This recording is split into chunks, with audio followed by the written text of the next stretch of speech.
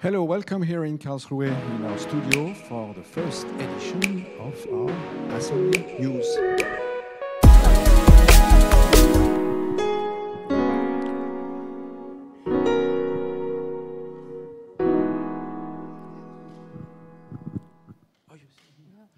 I can't.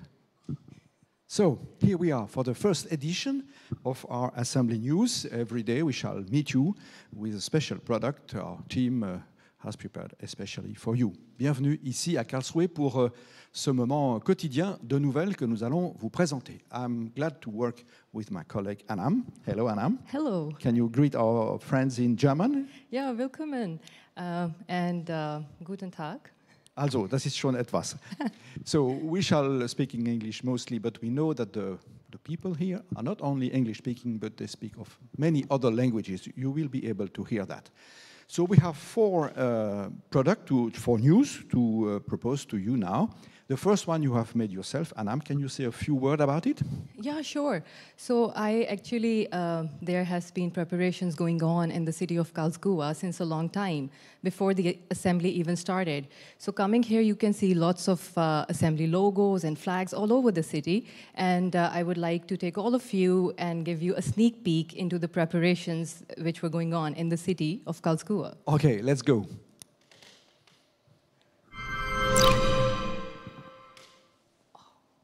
The city of Karlsruhe warmly welcomed the delegates of the World Council of Churches 11th Assembly with assembly flags all over the city.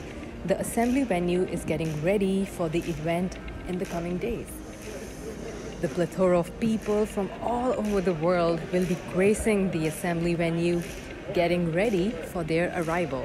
A special concert in the city center for the assembly participants will also take place in Karlsruhe. The concert is the rounding program of the WCC, starting Judy Bailey, and we play every day at about 17 o'clock till 20:30, every day till the 7th of September.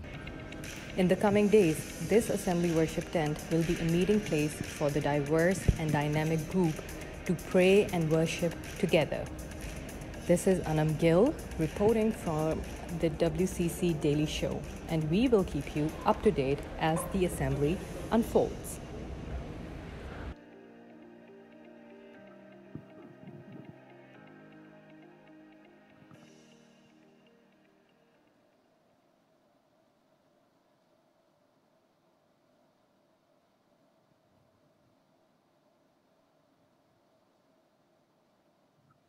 Thank you, Anam. A lot of work to prepare this assembly. Thank you. Thanks to all the people who have worked to be able to be here together. A second news we have prepared for you, our team has prepared for you, is about the indigenous people. You know, a privilege here, I'm sure you agree with me, is to meet many different people, and among them, indigenous people. Yes. It's amazing, it's very interesting, and they had these friends a pre-assembly meeting, and one of our colleagues has made an interview with a pastor, Maria from Finland. Watch it.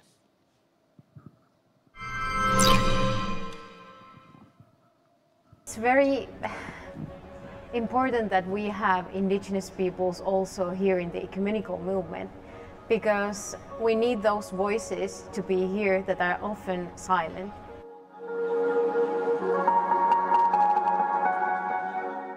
My name is Mari Valiakka, and I'm a Sami pastor from Finland, from Finnish side of Sapmi. I work for the Evangelical Lutheran Church of Finland. If you don't have indigenous voices on those decision-making processes that are really affecting our lives, it's just wrong.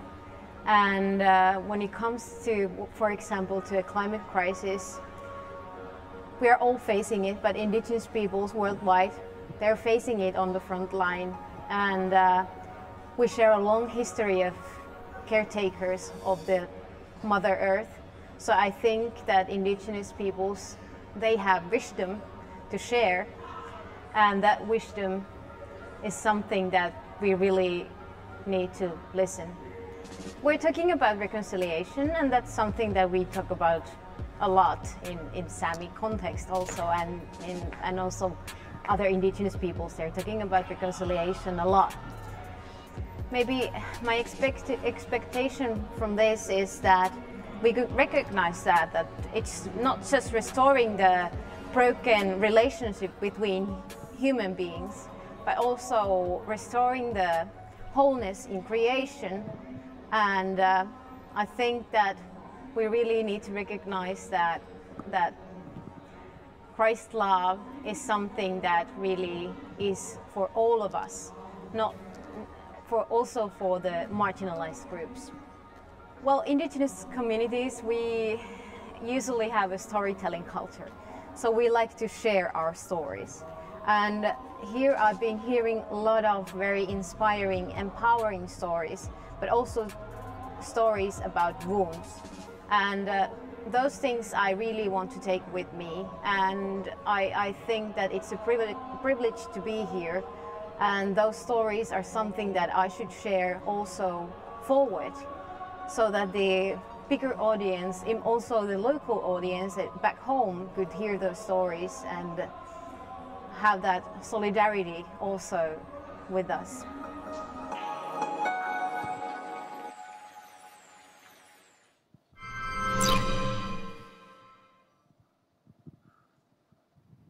So the indigenous people are among us with a very relevant proposition. Let's see another news. Anam, can you introduce? Yes, so whenever we come to an event, we always come with a lot of expectations, and considering that WCC 11th Assembly happens after every 8 years, and it's like a big, huge event. So one of our colleagues, Eugene, he just made a video regarding the expectations which the participants have regarding the 11th WCC Assembly.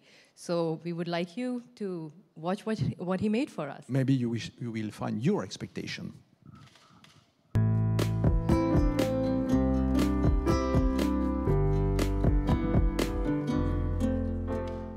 The assembly is starting. People from different countries, different churches are here in Karlsruhe, Germany.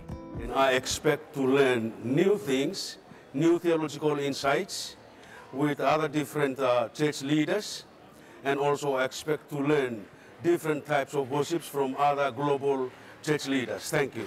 The role of the church is very important. So in this particular assembly, I hope and I believe that WCC will be able to come up with some resolutions and some work to be done in the future in regards to issues that are of concern to people around the world. Thank you very much. My expectations are that we will gather here, as we have already, in common, in unity, and will embody the theme of this assembly, that the love of Christ moves things forward. My name is Rense Cetroson. Come from Indonesia, delegate Central Sulawesi Christian Church. God bless.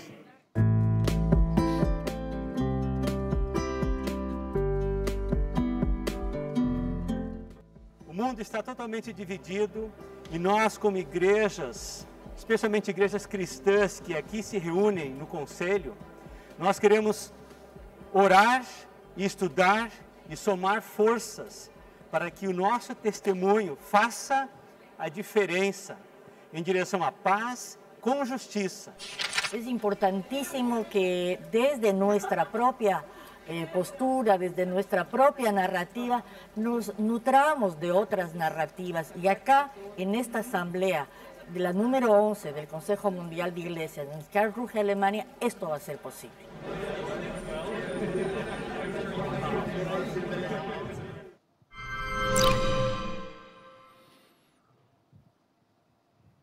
So many countries, many languages, and many expectations. That is interesting. That is why it is interesting to be here with you. Last news, but not least, maybe you know that here in Karlsruhe there was a pre-assembly of a special network called the Ecumenical Disabilities Advocates Network. They meet here for a few days, and you will be able to see now an interview, a very touching interview, to my opinion. Pay attention to what is proposed with Mary Chipoka Zenda.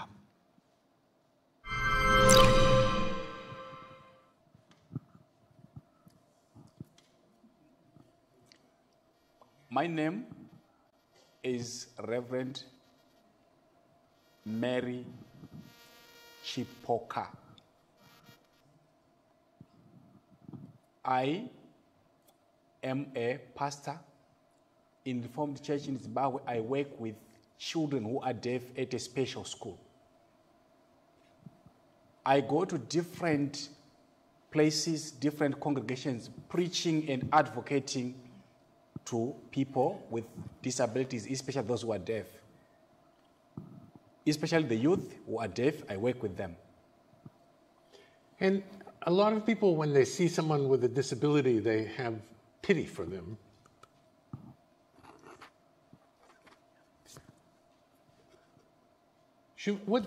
How should people respond to people with disabilities? Should we feel sorry for people who are disabled?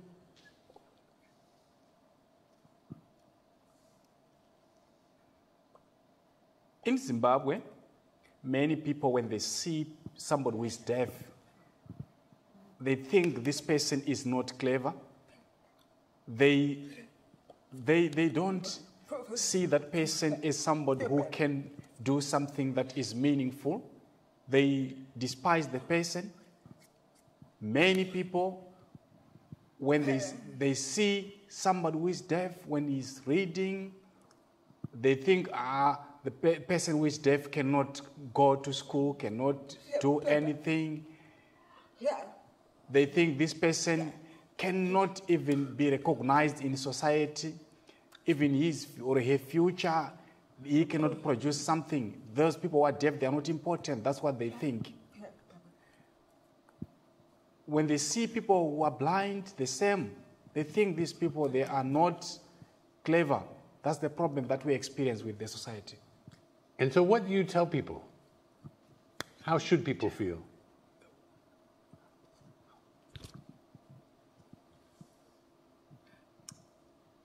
I want to firstly thank what the WCC has done. This is an opportunity for awareness to show the world that people with disabilities, if you advocate for them, give them opportunities, they can do a lot of things. That's an awareness opportunity. Now people can be surprised and see, oh, people with disabilities, if they are included, they can be recognized and they can show a lot of wonderful things that they can do if they are included. How do you feel about EDAN and what it's done, and is there things that it should be doing even better?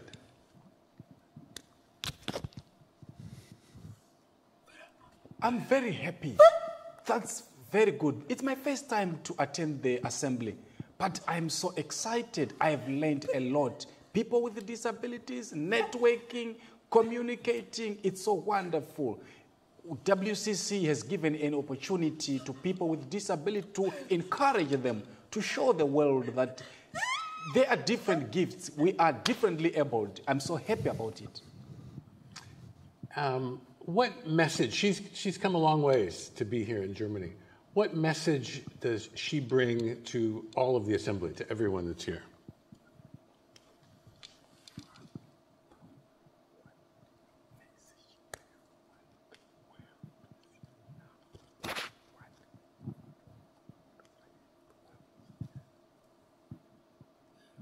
Firstly, I would like to thank the Lord for showing me and affording me this opportunity for an advocacy and awareness program that has been organized by the WCC. At least now people have acknowledged that people with disabilities, they can do something, they have gifts, it's also an opportunity for me to stand on behalf of people with disabilities.